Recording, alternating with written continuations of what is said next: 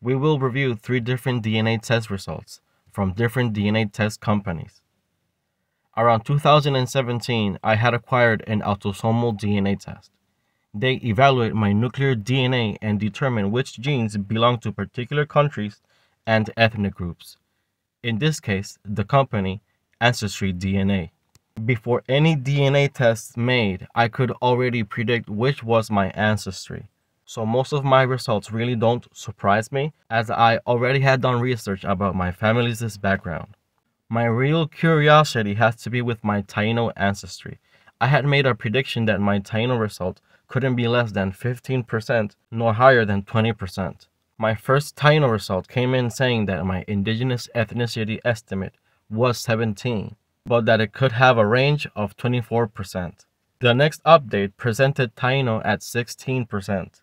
The update after that had me at 18% Taíno. However, the most recent update presented my Taíno ancestry at 21%. These were the results and updates from the company Ancestry DNA. I was not surprised at my Taíno ethnicity results or the updates, mostly because I could see it within my physical characteristics. I guess solely confirming that the Taíno ancestry was there was enough for me, mostly for entertainment value, other than my passion for my true Boricua heritage, a genetic value that most Puerto Ricans account with. After these different updates and results, I decided to submit my DNA to other companies that permit DNA uploads. To mention some of these companies, some that pertain to this video are GetMatch, MyHeritage DNA, and Genome Link. We will get to GetMatch shortly. MyHeritage and Genome Link are similar to Ancestry DNA, more or less. As of updates of Ancestry DNA, I'm 21% indigenous with a range up to 25%. As of MyHeritage DNA, I'm 22% Native American. And Genome Link ranges my Native American ancestry at almost 27%. So what is actually happening here, and what is Genome Link identifying that the others deem as African ethnicity results? Thus in previous tests, may I have a higher levels of African heritage, when these lineages or admixtures are being identified as Native American ethnicities? Even though the origin of some of these particular ethnicities may be African in origin. If you have seen my previous videos, particularly the one called Did the Taíno Arawak Have Strong Papuan New Guinean Ancestry? Link in the description down below, then you know what exactly we are talking about. Therefore, we are talking about Papuan New Guinean ancestry that most South Native Americans and Native Caribbeans account with. Tribes in the Amazon have been sampled to some with up to 30% of their ancestry to be Papuan New Guinean derived.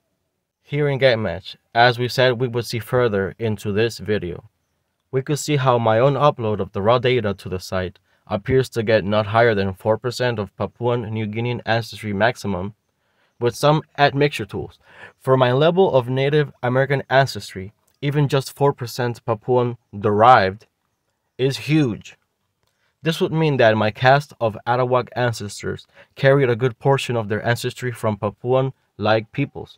By that claim, I believe that through my research, I can say that even through our very own Taíno of Puerto Rican, different parts of the island carrying different levels of this Papuan New Guinean ancestry, or New Guinean-like ancestry, even amongst our very own peoples.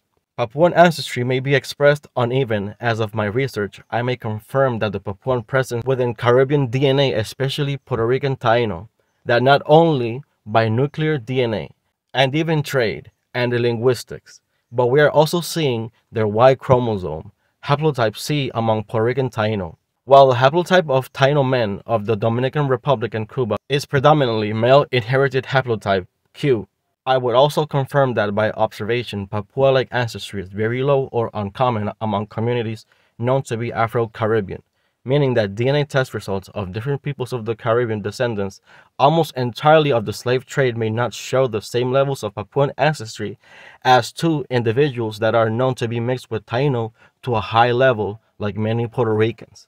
where we can still find very good traces of this ancestry.